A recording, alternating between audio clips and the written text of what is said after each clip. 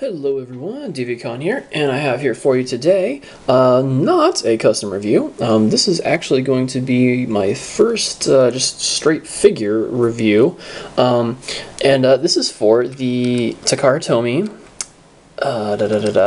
Age of Extinction Deluxe Class Dispensor figure, aka the Mountain Dew truck, aka the Mood Whiplash truck. Yay, copyright laws! I'm sure Reaper Labels will be super awesome and get some sweet stickers out for this guy. Super cool. Get some super fast. Get some nice Mountain Dew logos for it. So that'll be awesome. I can show off the basically the back of the packaging that just kind of shows little character card, which I think is always kind of cool. I always keep them when they're like for my personal collection. There's this little bio that basically just says that he's, it just goes over his story that you basically see in the first movie anyway. Hey, Allspark. Hey, Soda Machine. Hey, badass. And honestly, this is probably a retool of some other movie figure that I just don't know about. So that may just be all it is. But I basically pre-ordered this as soon as it came up, and I was like, hell yes. So yep, first part of transformation. Actually, before I get in that, he does come with this little weapon here, little soda can weapon. By itself looks kind of weird, and there he does have these ports on the either side that it does clip into, which can roll around like that, which be kind of cool, I guess. I think it's kind of obvious that some of that giant soda can cannon just yeah, just I don't know. Pretty obvious it's about to blow stuff away. But oh, and one other thing. First part of transformation is take this, pull it back, and as you can see, that does kind of make it look like just a straight soda machine by itself. It's kind of cool that they did that. Just added little paint apps or stickers on the top there that just made it look like a soda machine. Again, I'm sure Reaper Labels can do a much better job because they're awesome like that. The next part of transformation, basically grab the cab here, grab the wheels of the other part, and just separate the rest of the cab from the wheels. Just kind of wiggle it a little bit. Pull that straight up. And so now you're going to take the wheels, and basically where those pegs were, they're actually going to flip around and peg into the back wheels there on both sides. And those will basically just become his arms. Here we go. And what I'm going to do next.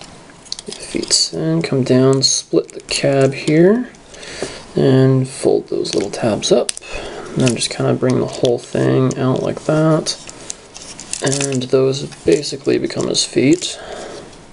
Oops. Thank you. And let's spin those around, and then this whole thing just flips up like that. Not quite as dramatic of a head reveal. Oh, let me adjust the camera there so you can see what's going on. And so, let me get his arms into place too. Bring those around. And with the arms, you want the wheels to be on the outside. And that nice paneling there on the inside. And then just kind of open that paneling up and flip his little hand out. His little claw-like, I'm gonna get you hand.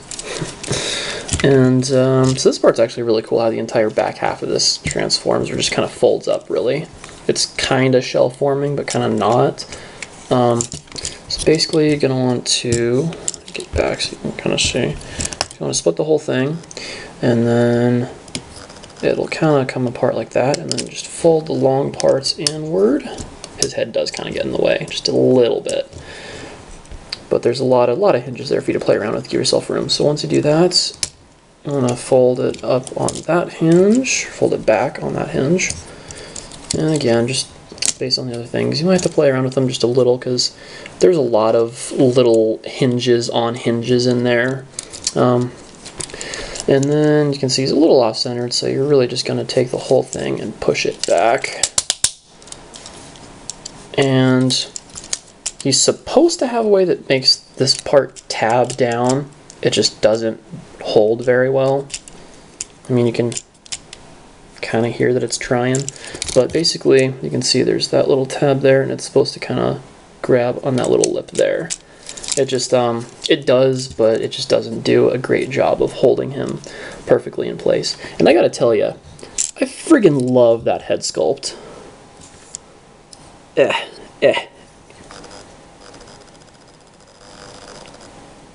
Yeah, I love that head sculpt. It just looks super cool.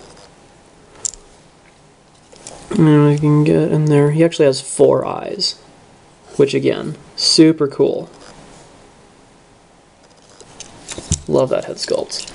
And unfortunately, this does kind of just hang off the back. It's because it's part of his gimmick where he basically just push on it and he does this big claw thing with his chest, which is, it's kind of cool, but I'd almost prefer not to have it and just, you know, not have this.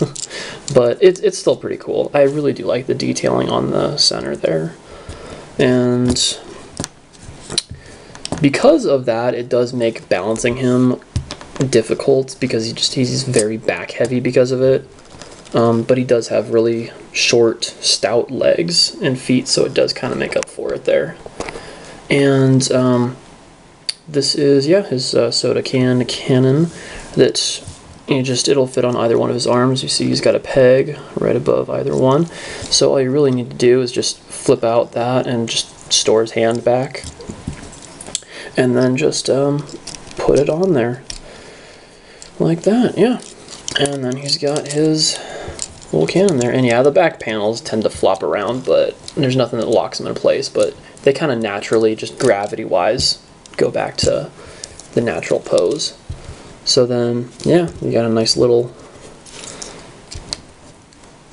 I'm gonna blow you up with soda look to him.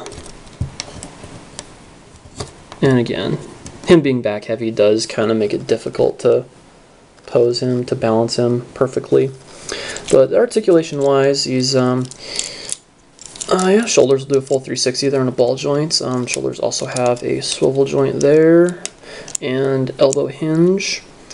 And the hands are on a ball joint, but it pretty much only lets you do so much rotating, because anything else you have to pull the whole panel up. But, you know, it does what it needs to, basically. And then legs, he's got the hip joints on a ball joint there, and a knee joint. Looks like that's actually a double hinge knee joint. Or, actually no, that's just one hinge, but that's part of his knee pad kind of comes with it. It's really cool. And that part where you just kind of fold the cab up is basically his ankle, not pivot, just his ankle, not even ankle joint, just ankle hinge. Like toes up, toes down, toes up, toes down. Oh yeah, and the instructions don't really mention anything about this panel on either side of his leg there. It really just says to leave them as is, straight up, at least as far as I could tell. I kind of like to tilt them down. They're on like a full little rotation there, which you can kind of do whatever you want with it. So yeah, I just like to pull them back. I think it makes everything look a little bit more streamlined there. But yeah, all in all, he was just an awesome figure. If he were just a normal stateside deluxe that was, you know, the 10, 15 bucks that they're going for now, I'd 100% be like, grab him. He's friggin' awesome. I love everything about him. Well, except for the back heaviness. But unfortunately, since he has to cartel me, they did put a little bit more work into it, so naturally that's probably why it looks so good. So he is kind of, I think he is going for around $20, $25. Still not bad, but that's basically a Voyager price for us, which does make it kind of high. But I really like him. I think he's really cool. And let's see if I can get him to actually stand on his own without looking totally stupid here. There we go. Arm down, be like, I'm gonna blow you away. With Mountain Dew. I mean, Mood Whiplash. I mean, yeah. So yeah, he is, honestly just a really cool figure all around. I really wish we would have gotten this sooner. Especially stateside. And, oh, one of the other things I do kind of want to point out here, the inside of his paneling has a lot of detailing in there. I mean, you can see there's like a fan in there. If I pull that up, you can see all kinds of like wiring. And there's that fan. It's just crazy, and even on the inside there. Love it. Oh yeah, and that's supposed to store there. Keep that in there. So yeah, there's a lot of detailing in the mold that's really, really nice. Now that I'm actually seeing a lot of it in person, like those things, I might do a little bit of paintwork on it. Just honestly, the paintwork would basically just be dry brushing a lot of the robotic parts. Other than that, everything else looks pretty freaking amazing on him. It's awesome that they actually got the like semi mid-transformed logo on his chest and everything. It'd be cooler if it was the, you know, actual, like, transforming him actually gave the logo. But, you know, we can't always do it. But still really cool. And hey everyone, you know, thanks for watching. Hey, like, comment, subscribe, and follow me on eBay. That's where I'll upload all of my customs that are for sale. And follow me on Twitter. I will just post frequent updates on, you know, what I'm working on, what's going on. I might do some pictures of just generic mods. If I don't have the account when you're watching this, then check back soon. I'll have it up soon. I'll put the link down in the description and everything. And, oh, that's right, if I still had this to show you guys, I would put him side by side with my other soda delivery truck, Nuka-Con. It was a custom I did a year ago. That was, well, Fallout's Transformers crossover, where it was Nuka-Cola delivery truck.